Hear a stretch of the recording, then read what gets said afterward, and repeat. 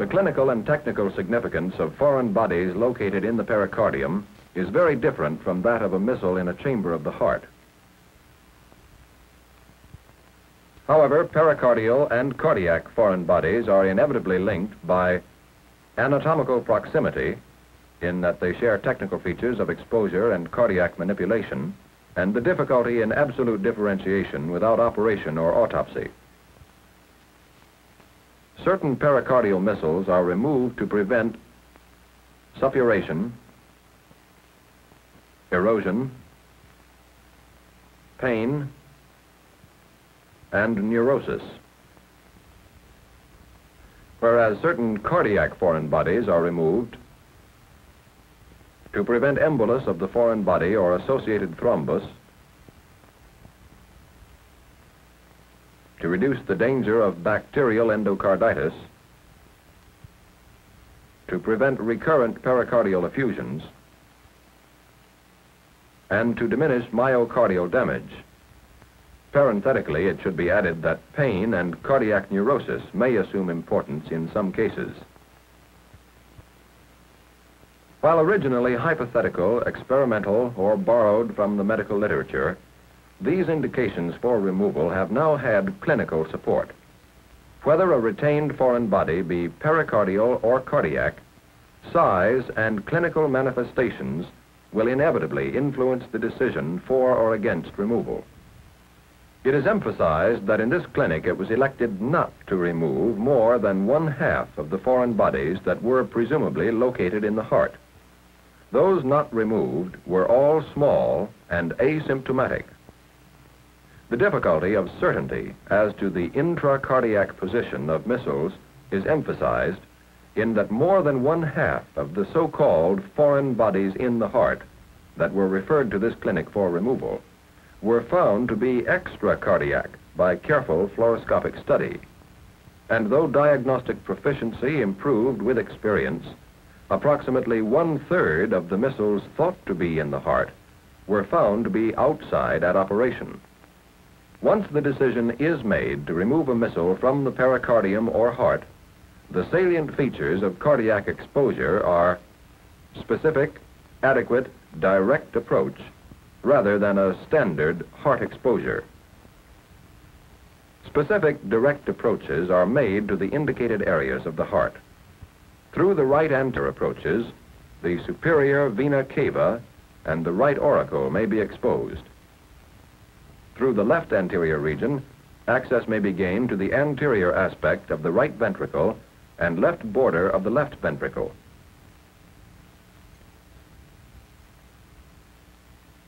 Posterolateral incision gives access on the right to the right auricle, inferior vena cava, and right side of the posterior aspect of the left auricle.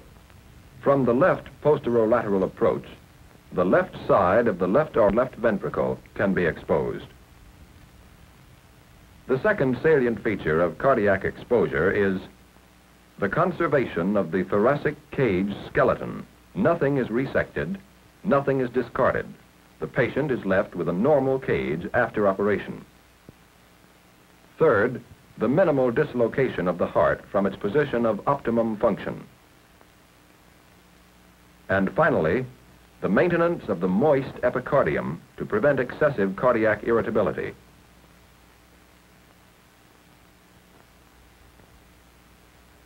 This röntgenogram is of a man referred to the center because he was thought to have a bullet in his heart. The lateral films and fluoroscopic examination strongly suggest that it is pericardial in position. Endotracheal anesthesia is used. The tracheotube is placed after induction with intravenous pentothal. A simple direct anterior incision in the right fifth intercostal space will be used. Ribs are counted to select the proper intercostal space.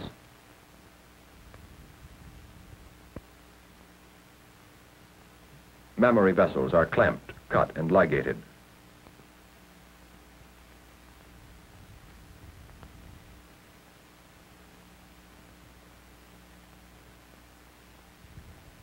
Intercostal nerves are injected with Novocaine in oil. Intercostal muscles are divided and the pleura is opened.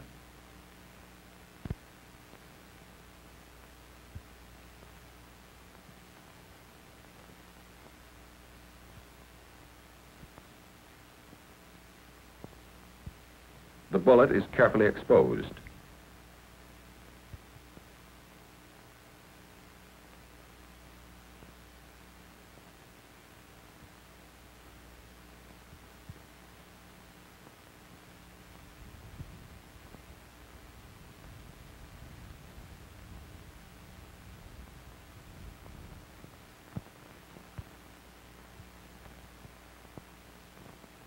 It is removed.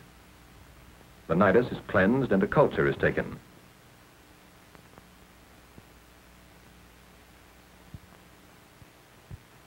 A plug of fibrin foam impregnated with penicillin is placed in the nidus.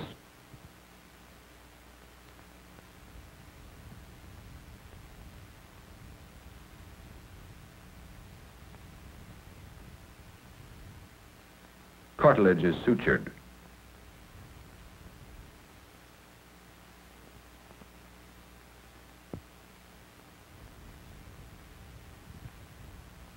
Pericostal sutures of catgut are used.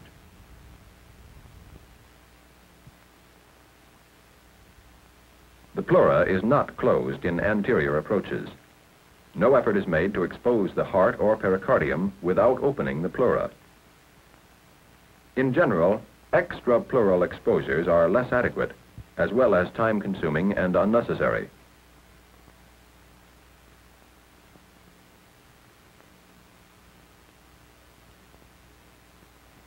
The muscles and fascia are closed in layers.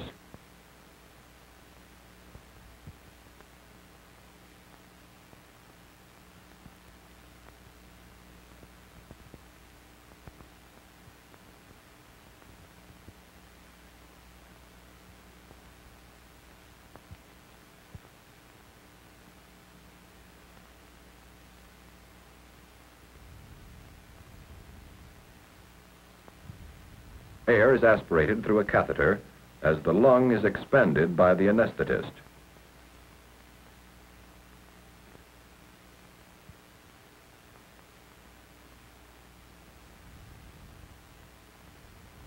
Penicillin is injected into the pleural space.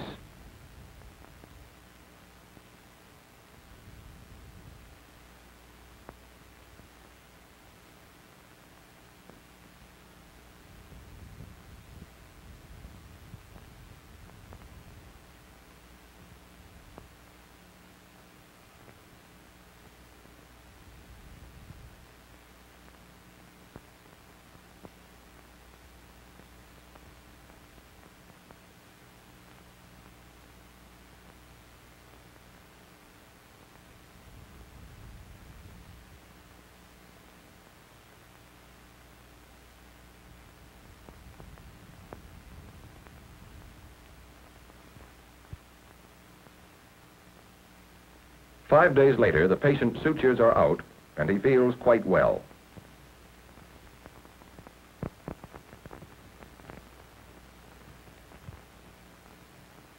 If the missile in the previous case had been within the right auricle with pericardio-auricular adhesions, or if the auricular wall had been thick enough to support sutures, this technique would have been used. Chest wall is opened in this same way. The fused pericardium is incised. 2 rows of hemostatic guy sutures are placed.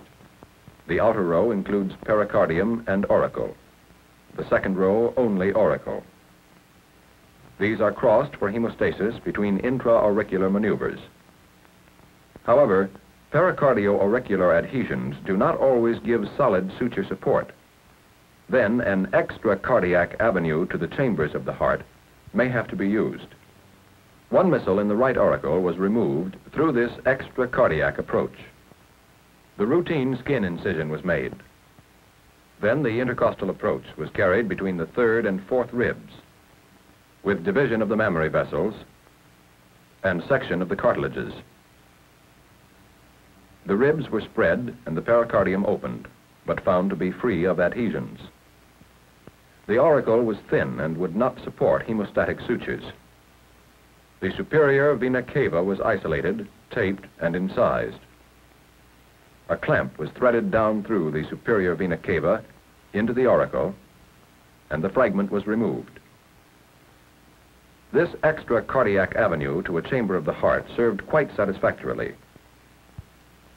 This is the patient some weeks after operation.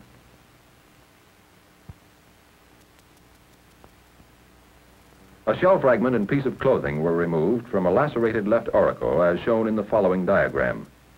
The patient had had 3 massive hemorrhages out through an open chest wound that had become an empyema.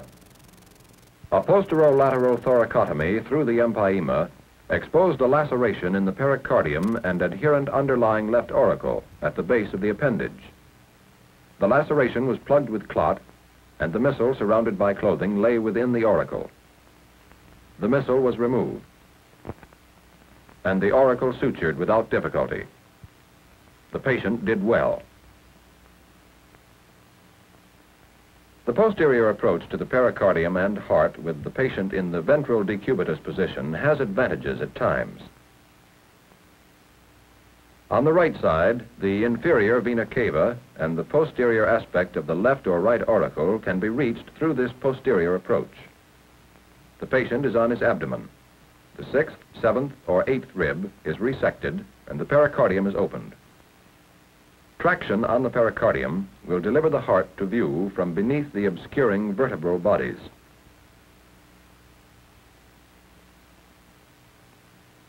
The shift of the heart into the opposite hemithorax is a disadvantage of the posterolateral approach. The shift of heart and mediastinum away from the surgeon is most marked in the lateral decubitus. It is less marked here as the patient is flat on his abdomen and chest. This röntgenogram demonstrates the fallacy of depending on ordinary chest films to demonstrate cardiac and mediastinal missles.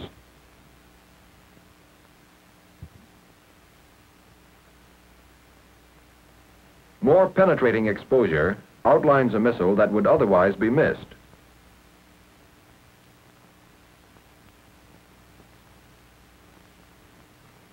Still more penetration clearly discloses the fragment. Neither by X-ray films nor by fluoroscopic examination could this fragment be separated from the heart. Indeed, it looked as if it might lie in a herniation of the floor of the right ventricle.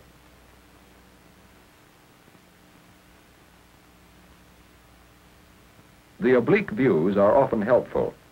In this location, division of the sternum often affords better exposure.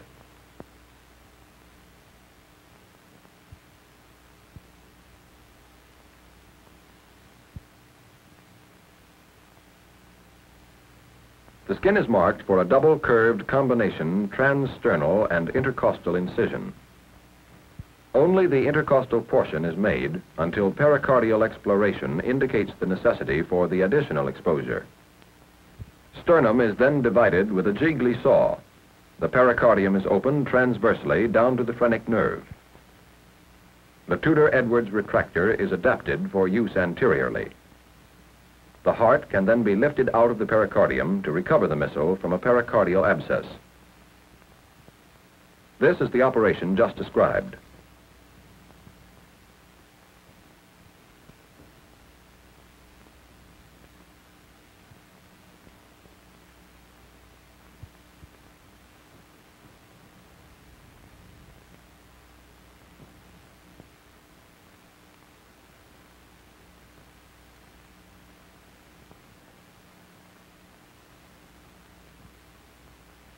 Electrocardiographic tracings are always taken during the operations.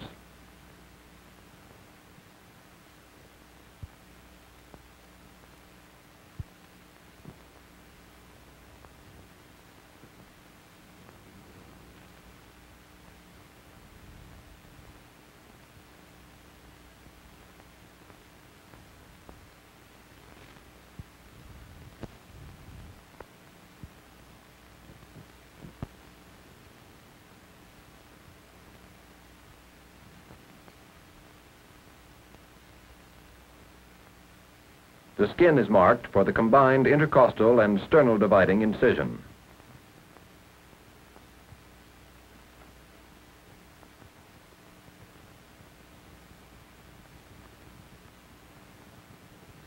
Only the intercostal portion is made until the need for extension is established.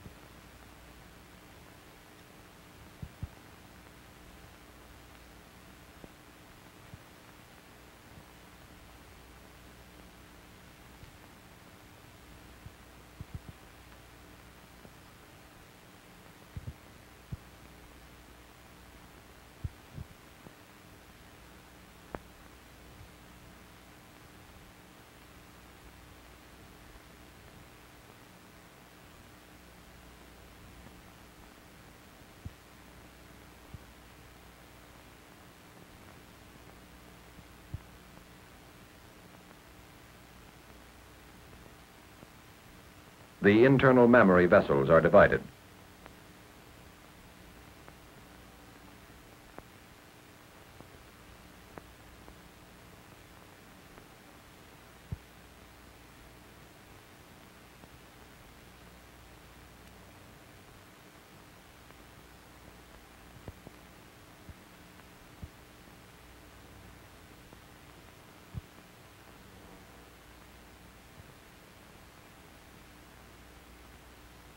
The intercostal nerves are blocked with Novocaine in oil.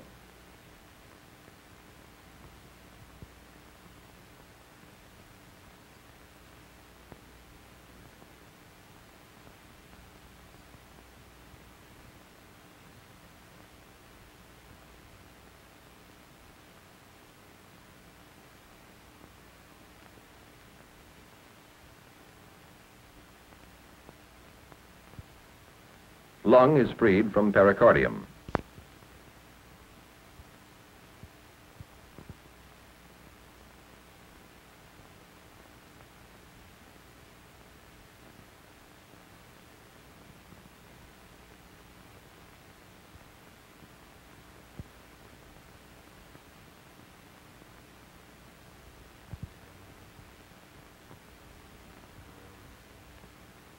Cartilage is divided.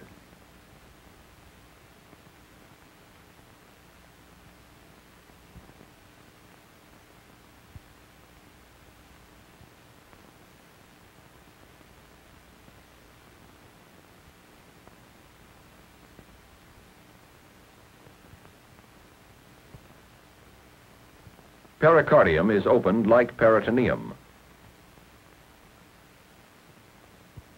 Novocaine solution 1% is flushed into the pericardial sac. Phrenic nerve. Pericardium split anteriorly to nerve laterally. Note that the heart is not dilated and is readily contained within the pericardial sac. Exploration indicates that sternal section is needed.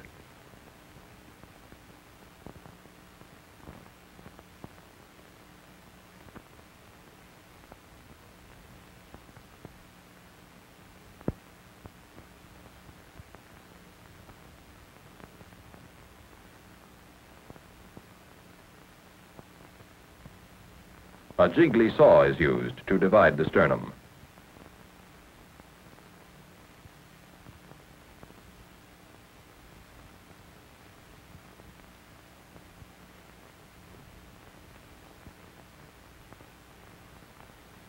Tudor-Edwards retractor is adapted for use here.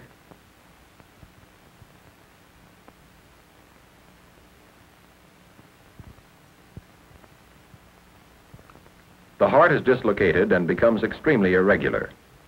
The missile is extracardiac in an abscess.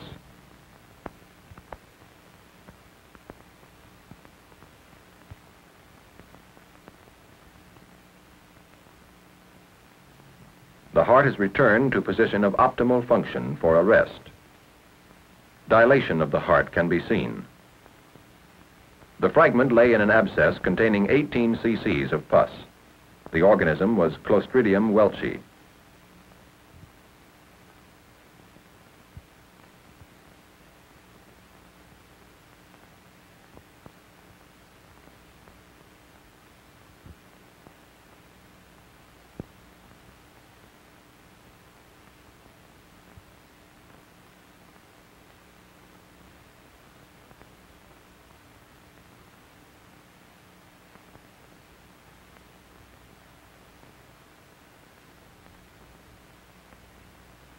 The fragment is removed. The heart is markedly dilated.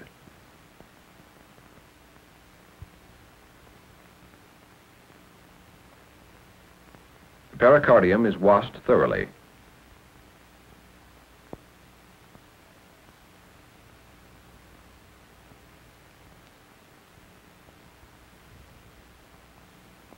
And then closed.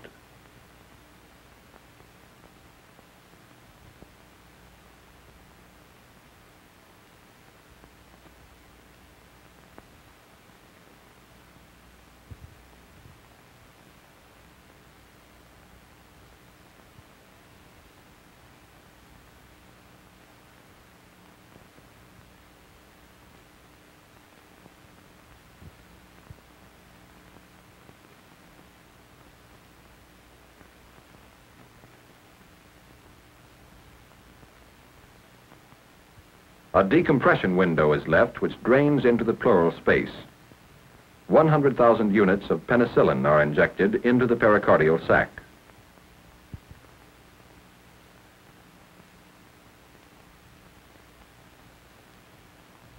The sternum is drilled for wire fixation. Solid reconstruction of the sternum reduces postoperative discomfort and shock.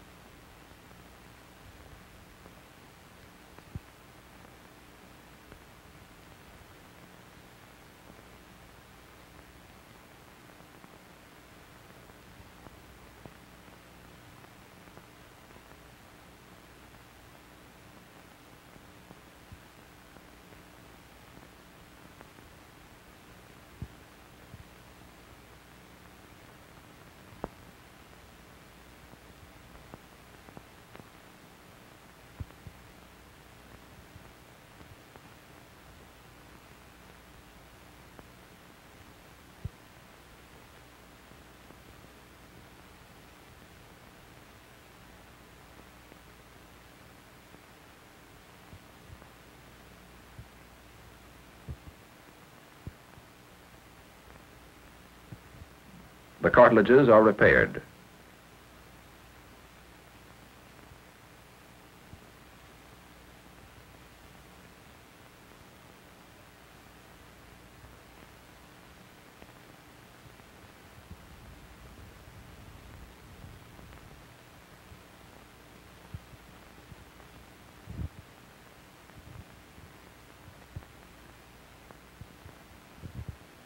Pericostal sutures are of catgut. Pleura is not closed.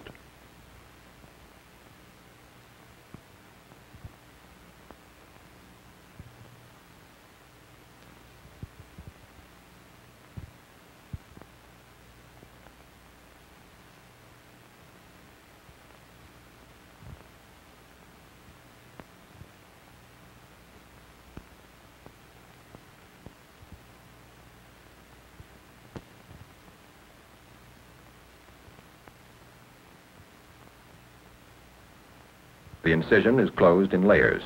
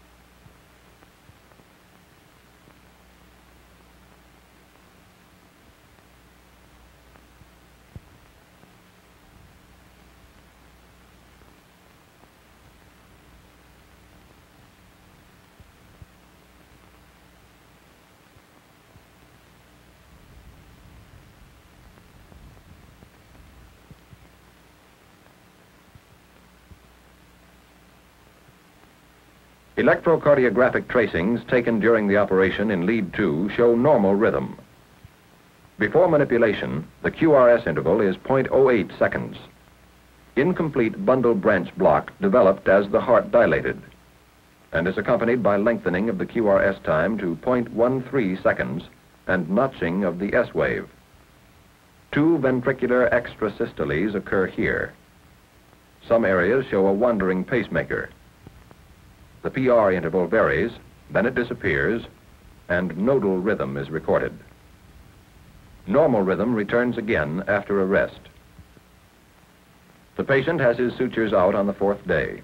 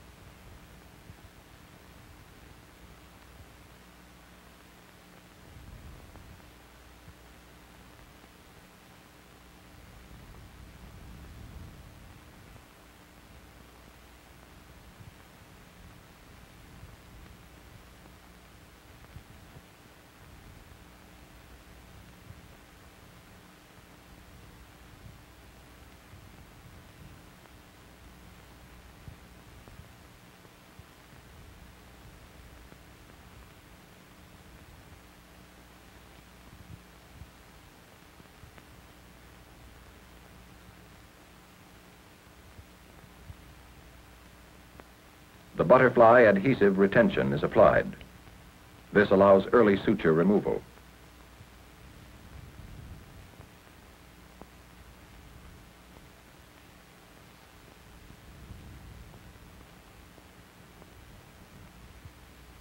The butterflies are so placed that no tension is exerted in the margins of the incision.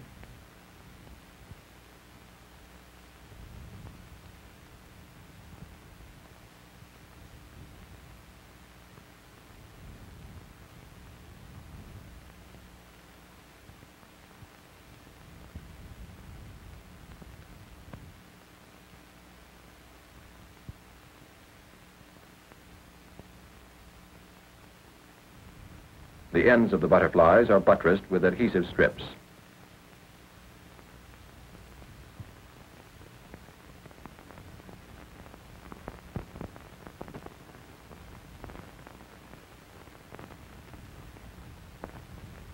This is a cinefluoroscopic study of a missile presumably lodged in the posterior aspect of the chamber of the right ventricle. The rate of movement is slowed by 1/3 and provides an interesting motion pattern study. We are indebted to Professor Barclay of the Nuffield Institute at Oxford for these unique pictures. The basic incision is made, and often the optional Y extension added. Intercostal incision is made, and the cartilages are divided. The pericardium is opened. The ribs are spread and the heart is exposed. Hemostatic guy sutures are placed on either side of the projected cardiotomy site, over the foreign body that has been palpated in the chamber of the right ventricle. These sutures are crossed to effect hemostasis between intracardiac maneuvers. This operation follows. This is a typical röntgenogram of a shell fragment in the chamber of the right ventricle. Compare its extreme anterior position to the pericardial bullet previously presented. It is just as far forward as the previous missile, yet because it lies to the left of the midline, it can be expected to occupy a position within the ventricle. Removal of this missile follows.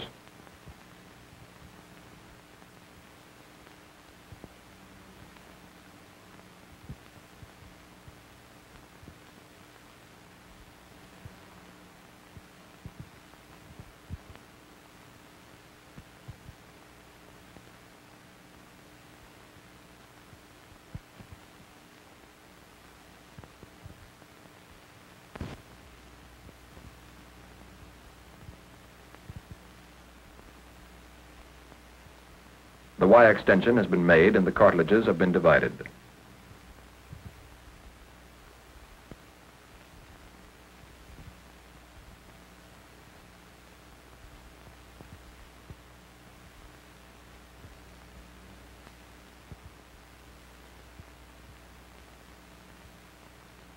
The pericardium is opened.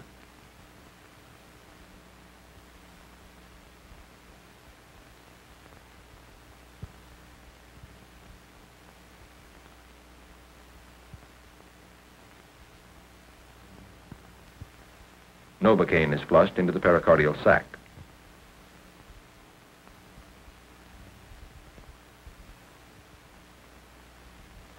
The foreign body can be palpated within the chamber of the right ventricle. The large missile produces a visible bulge in the ventricle.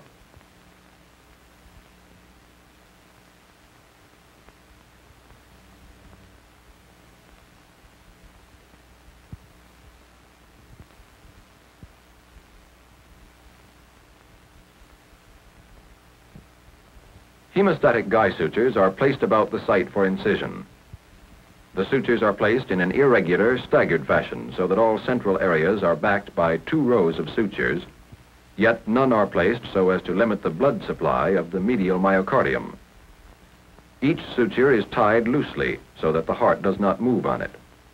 This is important in the prevention of bleeding.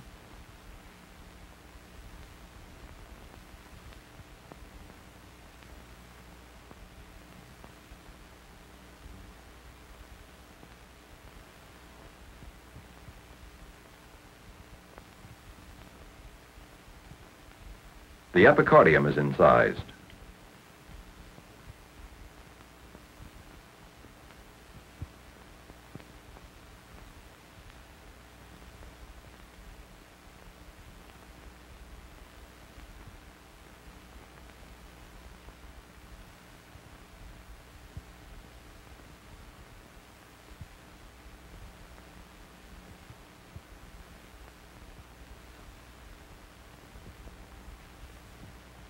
The chamber is open and bleeds. The fragment slips from the grasp of the forceps.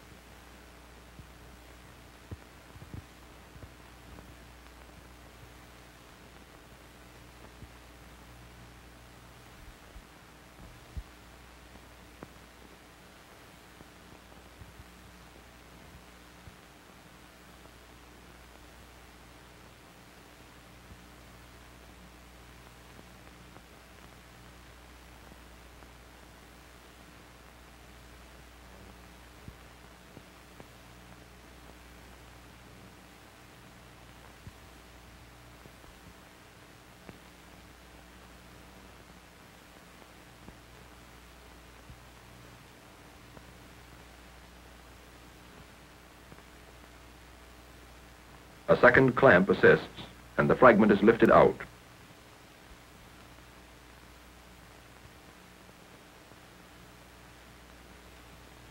The guy sutures are crossed and tied.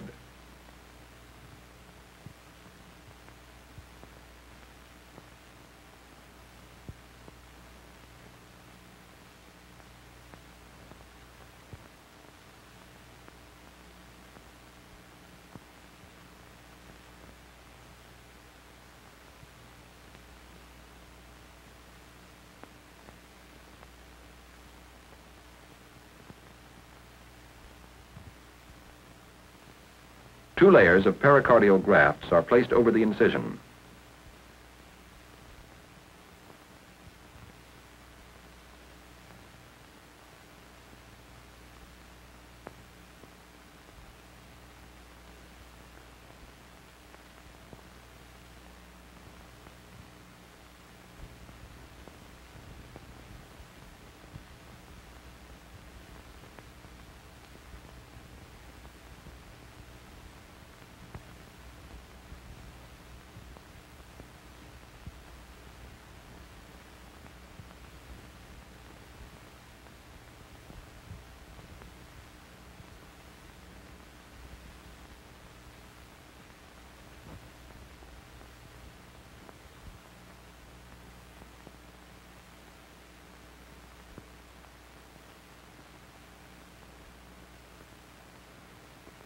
The pericardium is closed loosely so that blood or effusion can drain into the pleura and not cause cardiac tamponade. A routine closure is made.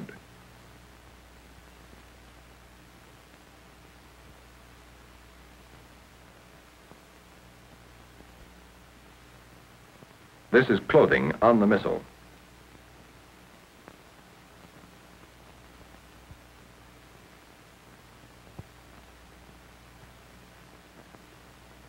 The following day, the patient is comfortable.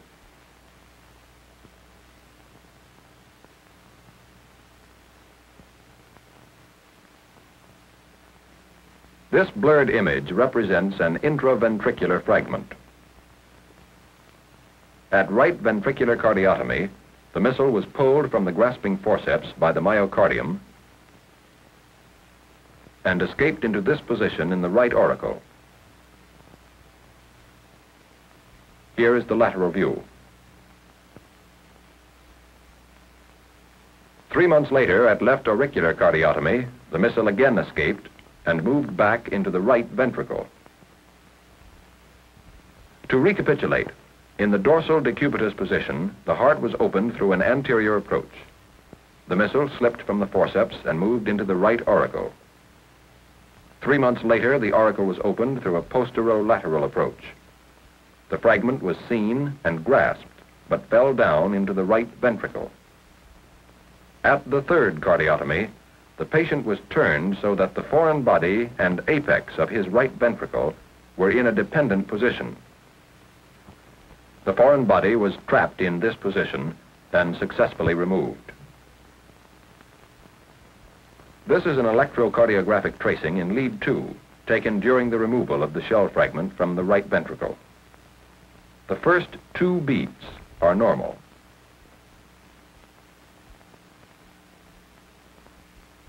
There is a run of ventricular extrasystoles of 16 seconds duration during the time of the actual intracardiac manipulation and successful removal of the missile.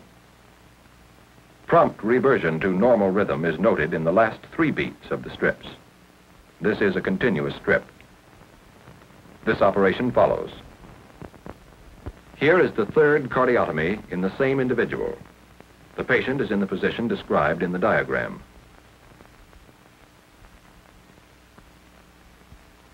The old incisional scar is excised.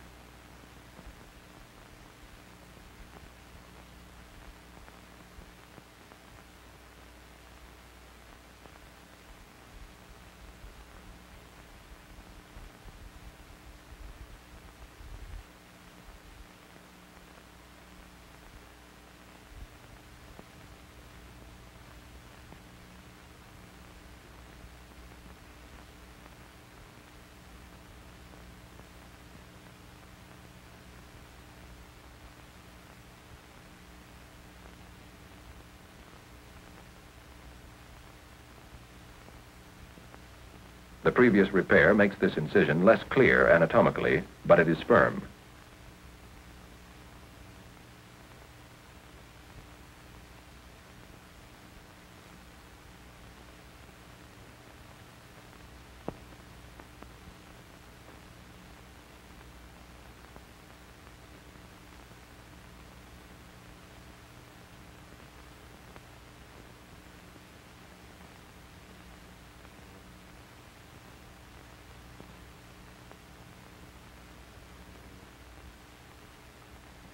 The pericardium is firmly adherent to the myocardium.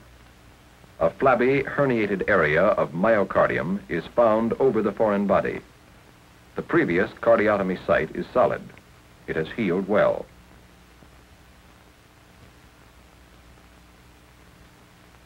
The previous site is above and medial to this area of damaged myocardium. This damage has been caused by the muscle moving over the underlying fragment. A pedicle of fused pericardium is developed. This will be used as a graft over the incision and will support the weakened area in the damaged myocardium.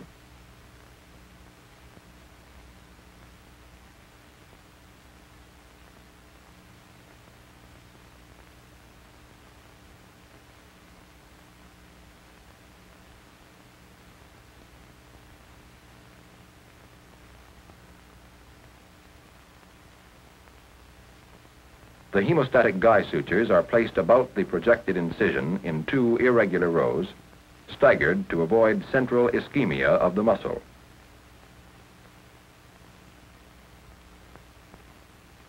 These are tied to prevent the myocardium from sawing on the sutures. Movement on untied sutures is often associated with hemorrhage.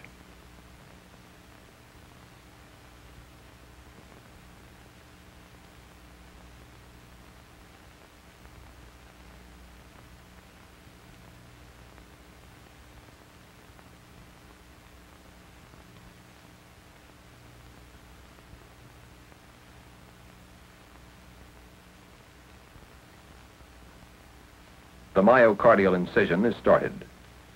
It is carefully carried down until the endocardium is seen protruding through the incision.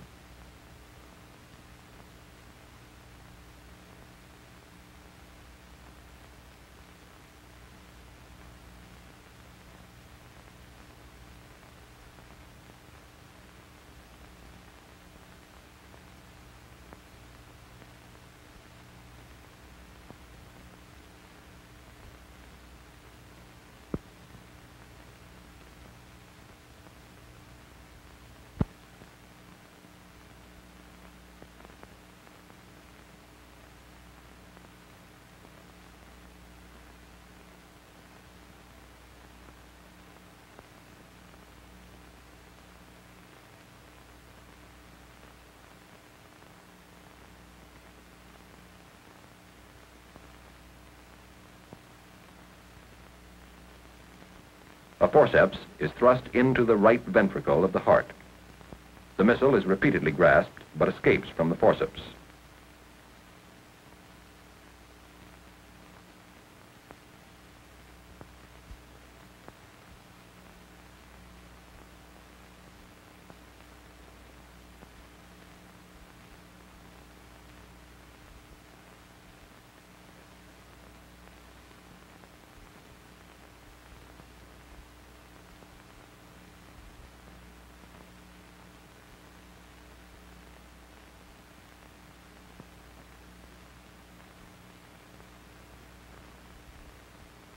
Two clamps seize the fragment, and it is removed.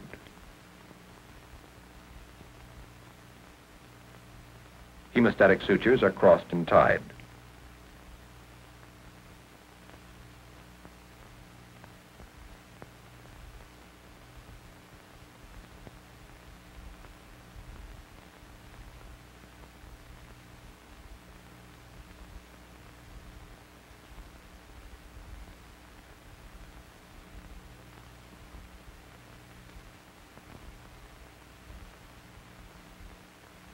A leak is blocked with a finger, and a hemostatic suture is placed in the heart with the finger in situ.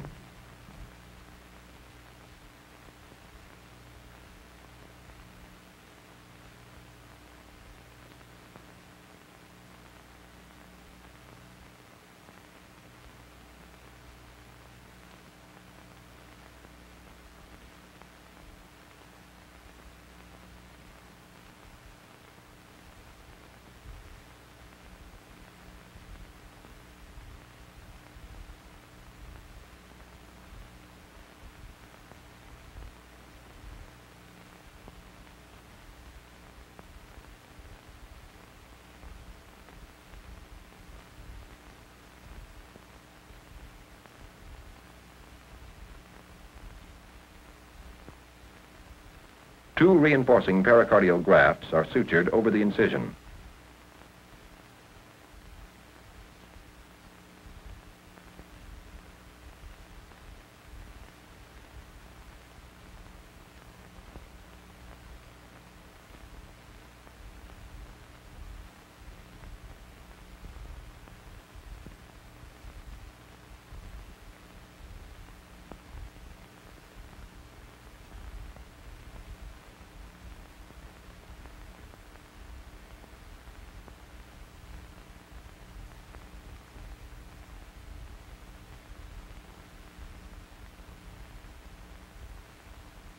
This is the second small pericardial graft.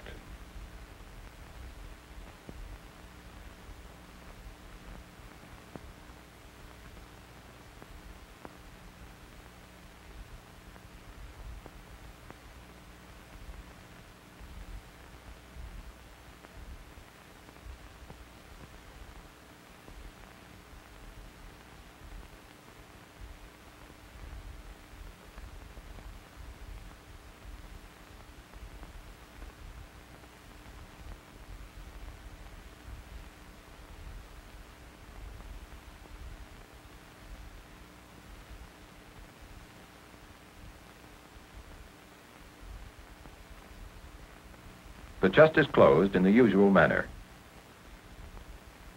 This was the most sanguine and difficult of the group of intracardiac foreign bodies. Yet blood was replaced very rapidly, and the patient at no time lost his effective blood pressure. It will be recalled that the electrocardiograms taken during this time showed multiple extrasystoles from varying foci in both ventricles. These led to runs of ventricular tachycardia lasting up to 16 seconds. It will also be recalled that after the foreign body was removed and the manipulation discontinued, the electrocardiogram returned to normal. The two intracardiac operations shown are used in preference to some of the simpler intracardiac manipulations to demonstrate the vigorous handling that the heart will tolerate as long as the surgeon observes certain principles of cardiac surgery. Conversely, the apparently simple maneuver of dislocating the heart was tolerated badly. It does not seem too much to hope that as we come to understand this organ better, we can confidently expect to do many more intracardiac operations.